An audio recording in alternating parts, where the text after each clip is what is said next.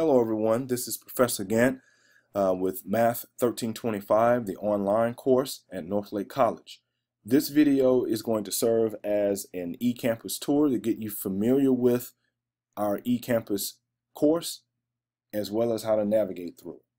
So the first thing that we want to do is make sure that you log into eCampus. So simple way to do that is just to type in ecampus.dcccd.edu. and then you get to this page here. So from there, you go to Access Courses, and then here, if you're just logging into eCampus for the first time, you want to go down here, and you're going to see that you need to use your username and password as your student number with the E in front, okay? And then from there, it will prompt you to be able to come up with another password.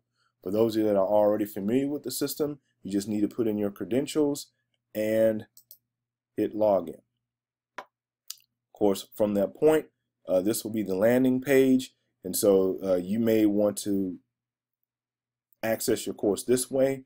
I normally go to the list of courses when I do this, and I'm going to click on this template here. So you'll see Math 1325, the section number, and then of course my last name, but you'll just click on here. So once we're in, the first thing I want to call attention to is the announcements. So please note that I am recording this video for fall of 2016. This may be used in later semesters.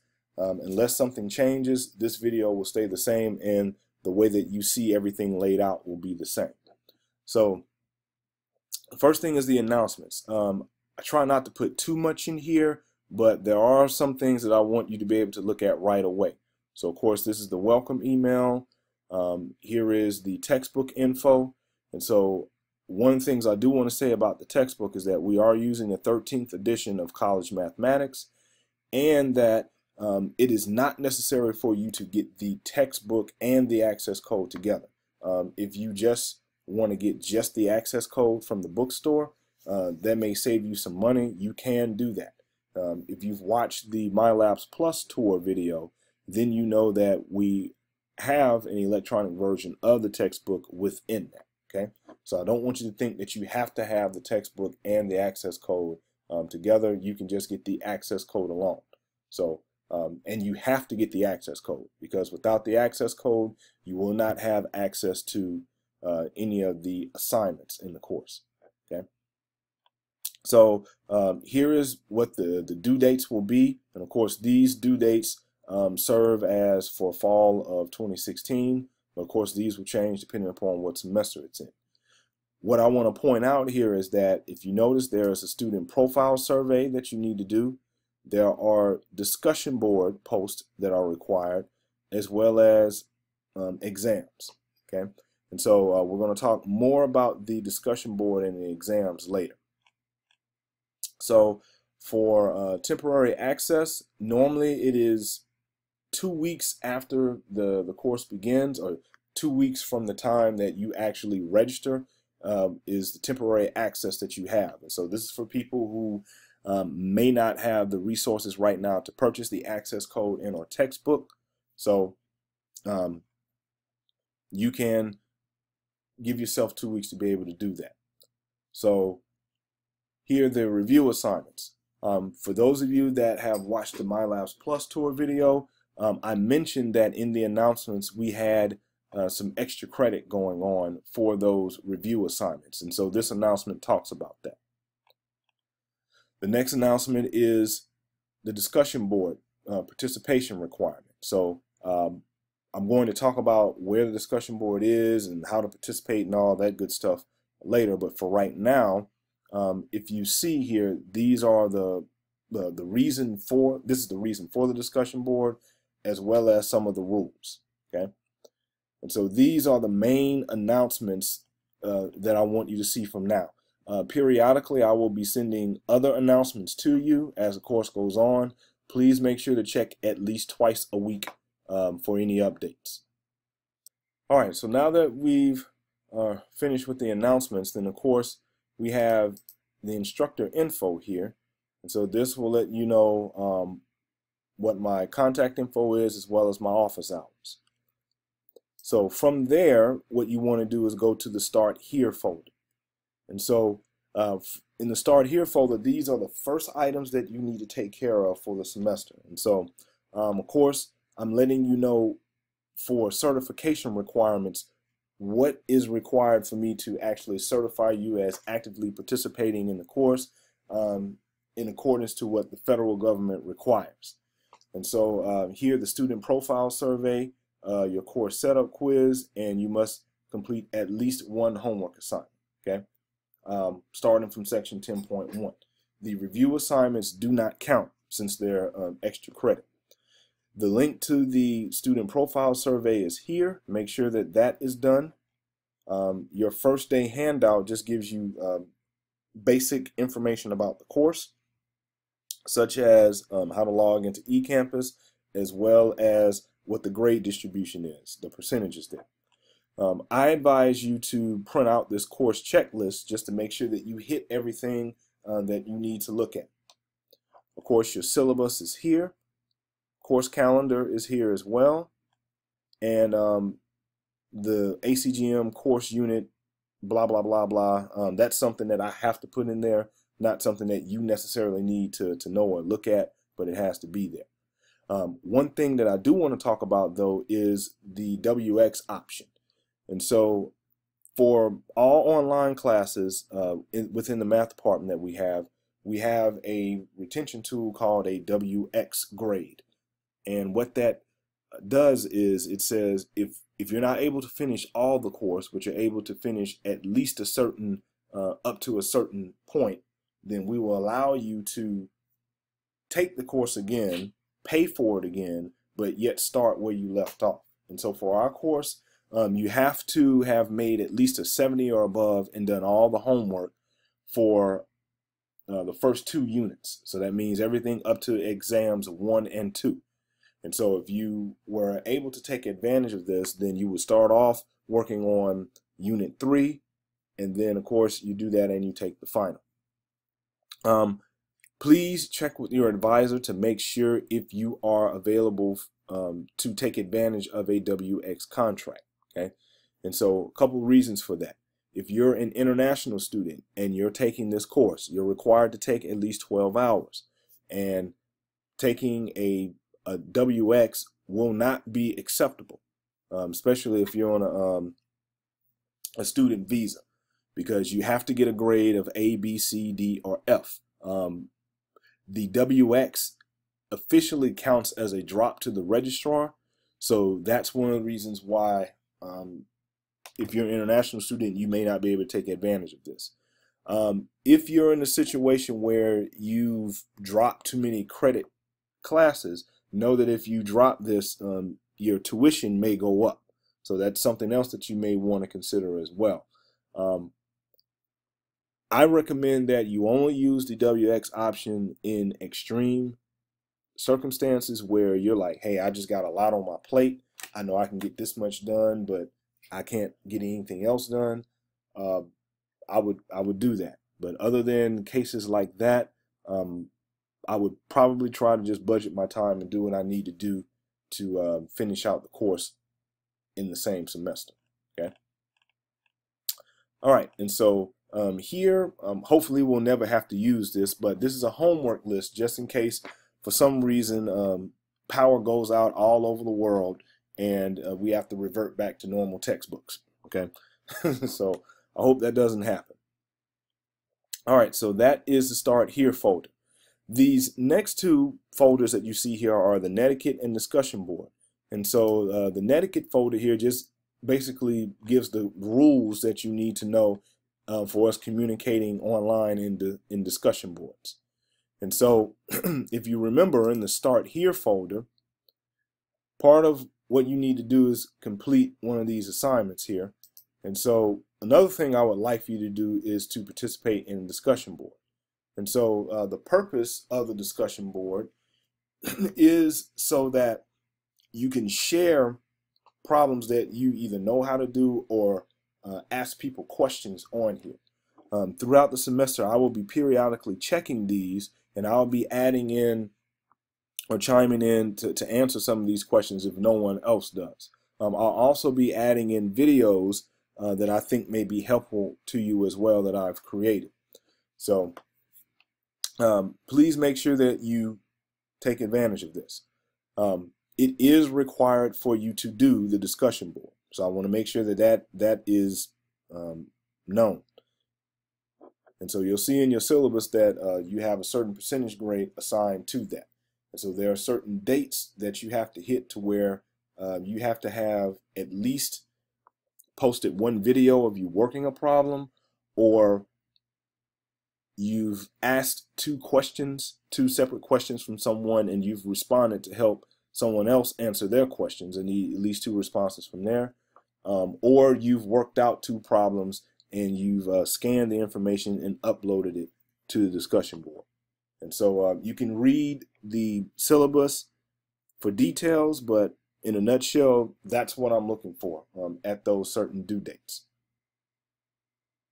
And of course, I would like for you to come in and introduce yourself as well during the first week or so of the course. All right, so moving on here, the next thing that we want to talk about is the notes, homework, and SLOs.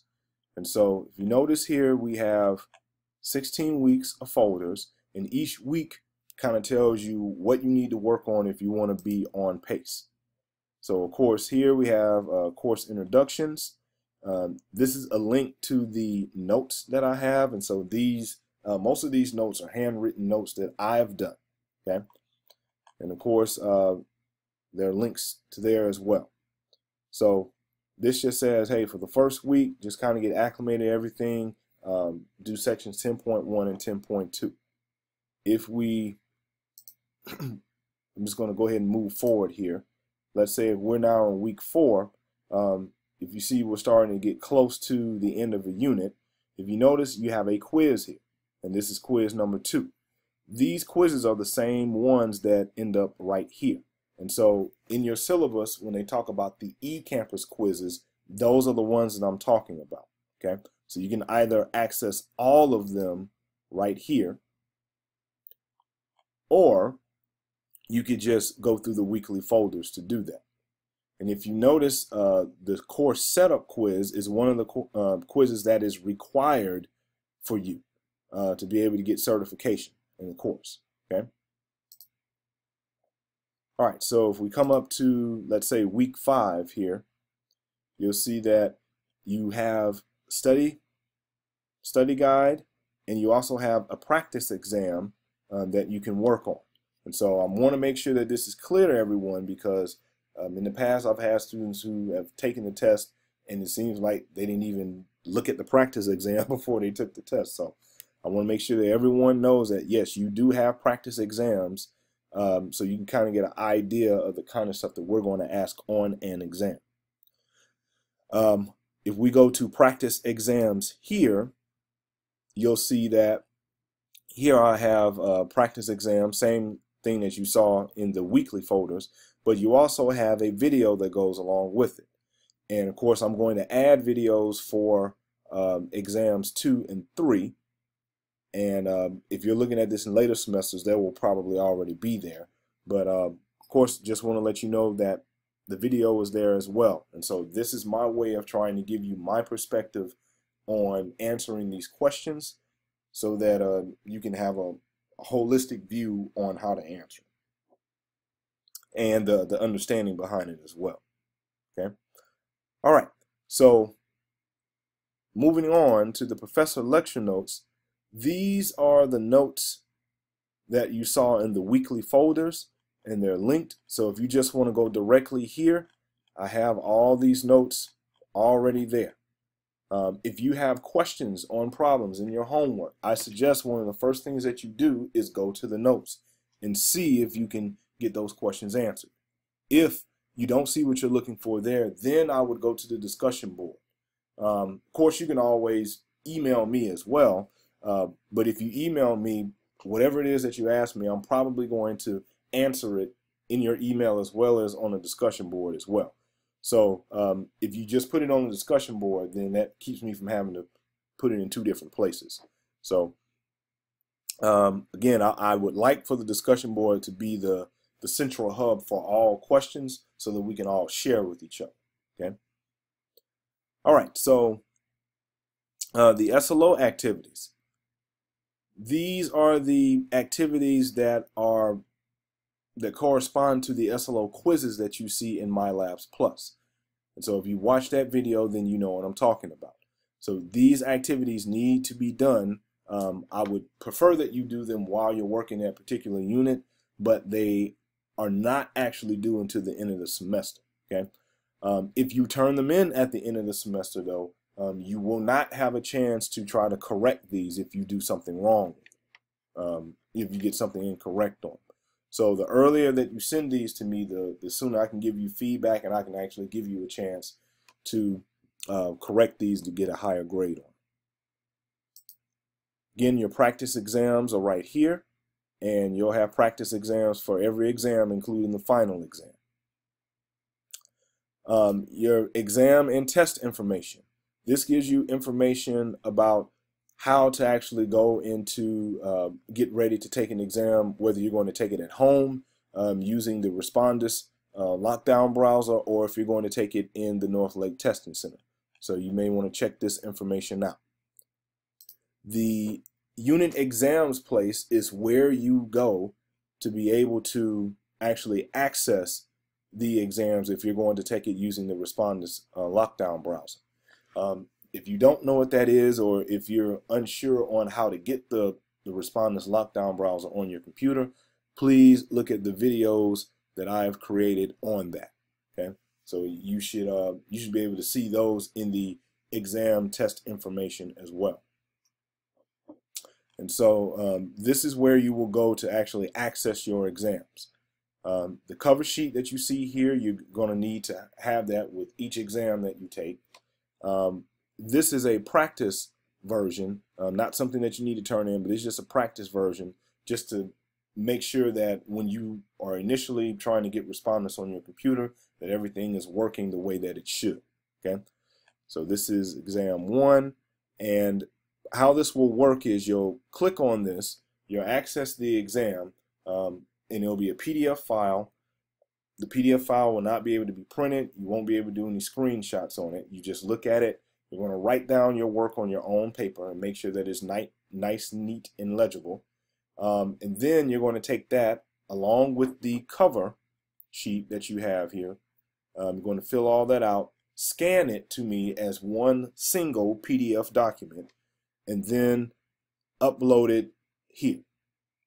And so once all that's done, you'll just come here and upload it, and then of course pick your file, upload it, and you're done. And so I'll get a notification letting me know that you've uploaded that test into the grade book, and it should be graded within 7, probably at most 10 business days after you do it, depending upon how busy the semester gets. All right, so for those of you that may end up not doing so well on either the first exam or the second exam, and you want to be able to earn the right to retake, then you would come here to exam retake submissions to be able to submit your work to be able to have the right to retake. And so to be able to retake an exam, the first thing that you have to do is do exam corrections. The second thing that you have to do is have to submit the practice exam worked out all over again. Okay, and so the point here is to try to make sure that if you didn't do enough work the first time to grasp the concepts, I want to make sure that it's done the next time. Please note that you can only retake either exam 1 or exam 2, so you have to make a choice. Okay, and there are due dates for when you can retake exam 1 or exam 2. You cannot do both, either exam 1 or exam 2. And so when we get to that point, and if you're in this situation, then you'll know this is where you need to go to submit your work. And so once this work is submitted, then I will approve you to be able to take the retake exam. And of course, the retake exam is also within the unit exams respondents area. Okay, so here, this is the retake. Now, for those of you that are going to take the exam at a North Lake Testing Center, then instead of coming to unit exams responders, you want to go to the community. And so I've gone over this in another video in the exam test information area. But essentially what you'll do is just come here to the testing community for Math 1325, and then you'll click on online testing here. And then you'll see the same thing, okay? So you'll click on here, go to exams, and you'll see all the exams listed, and you'll just go from there, okay? All right, so I'm going to go back to where we were. And so now, all that we need to talk about now is, of course, going to My Grades. This is where you go to check all your grades in the course. The How Do I, this is the area where if you have any questions about anything, check that out first to see if that question can be answered from that information. If not, then of course you can always email me. And of course, if you forget the link to MyLabs Plus, you can always come here. And of course, we have some other web links and tools and whatnot that you can use. The last thing that I want to talk about is the NLC Student Services. So in here we have links to a lot of different things that go on in our college. So if you can see, financial aid, the bookstore, police campus and safety, student resources, veteran affairs. So if you're wanting to get any information about that, this is a good place to try to go to see if you can find a quick link there. And I'm saying that because I know on our website, the search engine is not too great. So I think this is a better way to kind of get to what it is that you need to get to. Okay. All right, so with that being said, this completes the tour of eCampus so that you know how the course is laid out, where all the important things are, and the stuff that I'm looking at for you to do. Please make sure that you go over the syllabus, which is in the Start Here area. Please make sure that you go over that carefully, okay? All right, and with that being said, this concludes this video. Thanks for watching.